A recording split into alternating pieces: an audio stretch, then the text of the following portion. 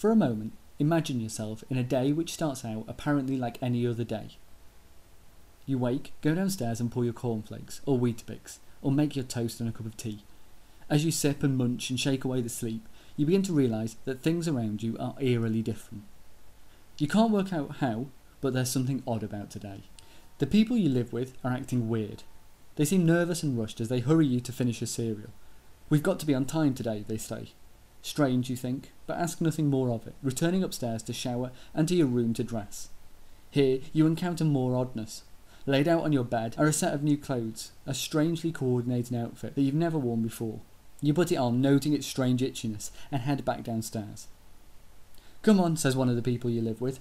"We've got to get going." They bustle you out of the door and down the street, hurrying you along until you arrive at a foreboding building, into which others like you are being hustled. At the door, a particularly tall woman is greeting and instructing. "Good morning," she says. Somehow she knows your name.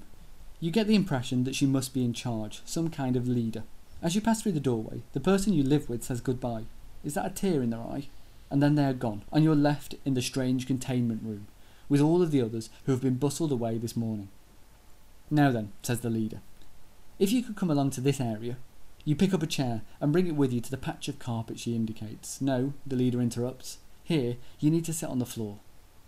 As you sit uneasily amongst the other bewildered souls, she draws up a chair for herself, and begins what continues to be a strange and unpredictable day. You are read to and made to remain quiet and cross-legged, and then sent to engage with activities which the leader has prepared for you. You find things odd during the day, but with occasional senses of security. Areas and objects you find comfortably familiar. "Now then," says the leader, "don't hog those to yourselves, we share here," as other lost souls are ushered into your comfort zone. During the day there are strange routines. In the middle of the morning you are stopped and given fruit and milk. You're not hungry or thirsty, but the leader informs you this is what we do here. You're sat outside and told to exercise together, pulled back in to engage with more of the leader's whims and fancies. At lunch you're given a strange box. You see that others have opened there to access food and drink. You try to do the same, but find yourself unable to open it. Humiliated, you go to the leader to ask for help. In the afternoon is more of the same, until finally you're brought back to the strange carpet area. The person you live with arrives at the door, and you're taken away from that strange containment room and back to familiar surroundings of your home, with urgent questions. How was your day? What did you do? Did you miss me? You lie in bed that night, wide-eyed, as you turn over the events of that strange, disruptive day, thankful that it's ended, and you have returned to a place where everything makes sense. At least you think it's over.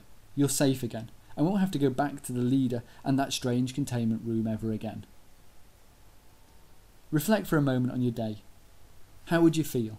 How would that influence how you behaved or experienced the world? Now compare this experience to that shared in the first week of September by any fictional 5-year-old. He or she has spent their early days becoming something of an expert in the context they inhabit, the regimes and rhythms of the day, the rules that govern their behaviour. They've sussed the relationships that they inhabit, the people with whom they interact on a day-to-day basis, and what to expect of the universe as they know it.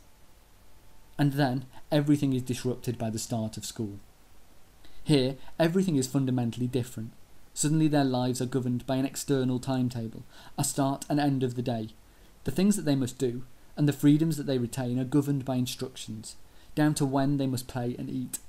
Suddenly the small unit of people within which they must interact becomes diluted. They are in a place filled with other children, and adults who interact with them with care and duty, but who are not motivated by the same sense of affection and love that they find at home. The values of this new alien setting are fundamentally different. Their self-worth and purpose doesn't derive anymore from their ascribed status in the family, but from their performance in the classroom. No longer are they special because they are mummy and daddy's son or daughter, and instead because they have worked hard or done well. In short, everything is different, and they must learn to interact and behave in a whole new world. And of course, once they've acclimatised to this new environment, they are uprooted and moved to a whole new one, making the transition from nursery to reception, from foundation stage to infants, juniors and beyond. Each shift bringing with it an entirely new universe of experience. In this session, we'll be concerned with just this kind of understanding, and in doing so, we'll draw heavily on the concept of culture. This term is used technically by sociologists to describe the ways in which behaviour is patterned in society. In basic terms, culture represents the underlying rules which govern our expectations and actions, and which weld together a body of distinct individuals into a coherent whole. In the theory briefing sheet which accompanies this podcast, you'll find an exploration of the different components which make up culture. Here though, let's just treat it as a set of rules and beliefs which govern behaviours in different contexts and roles. Society as a whole has a culture then. There are things that we all share in common, commitments and principles, such as the right to life and opportunity, which direct things that are acceptable and unacceptable in day-to-day behaviour. This shared culture also legitimises some things over others, and therefore defines not just what is right and wrong, but also what is normal and abnormal. There is, however, also a degree of cultural diversity in our society. In talking about this, we often jump straight into the ways in which groups from different demographics, often ethnicity and class, have subtly different expectations of and commitments to the world. Sociologists call these formations within society subcultures. Children will come from these diverse subcultures and will therefore bring different expectations and experiences to the school with them. How we as teachers respond to this diversity is, of course, an important thing to consider. I think, however, that we can be a bit more subtle in how we think about cultural diversity. On one hand, subcultural diversity is more complex than a simple consideration of ethnicity or social class. There is, for instance, as much difference amongst families of a particular ethnicity or social class as there are between them. There's a real risk of oversimplification here. Further, subcultures are not just demographic inventions, they exist spontaneously too, out of the ways in which individuals in society form themselves into groups. I'm a secondary teacher by trade. I'm used to the emo kids, the goths, the scallies and so on. All of these are also subcultural formations, and you'll find them spontaneously in primary schools as much as secondaries, albeit in a more subtle form. Here then, we have a nuance in the notion of cultural diversity. However, I'd like to add one more. Diversity stems not just from groupings in society, but also the institutions that they occupy. The kinds of norms and values which govern school, then, are fundamentally different to those which define the home, as I started to suggest in the opening chunk of this podcast. Again, you'll find more of this in the accompanying theory briefing sheet. For illustration here, though, we could look at the expectation held of children.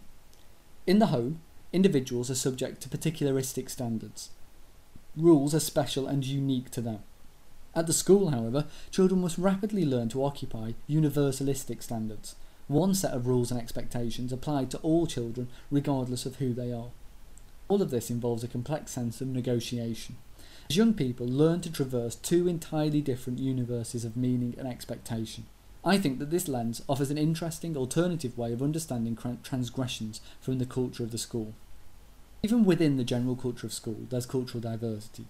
The expectations of one classroom might be entirely different to another. How we organise our practice and the children within it then constructs an ethos or culture. It establishes routines and habits and communicates to children how they should behave, what to expect of you, of the environment, of each other and of themselves. In this session, I'm going to ask you to engage with and explore this notion of cultural diversity and how it might bring implications for your practice. You'll be encouraged to examine the notion of home-school transitions and how this is mediated by the cultural diversities that children bring with them. Equally though, the session will focus on the culture you create in the classroom and how that in turn constructs a particular reality and experience which is entirely changeable.